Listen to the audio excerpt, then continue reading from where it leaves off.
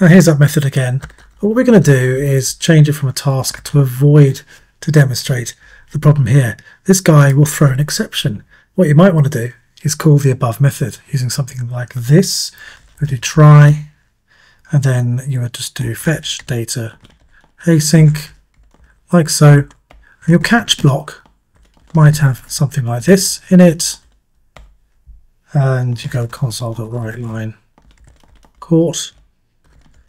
Now the problem is, if you run this code, what you'll notice is that this will probably not get caught. You will not catch this exception.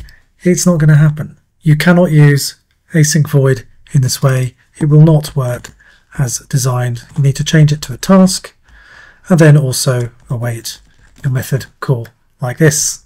Now the only time this is acceptable is in UI frameworks for events.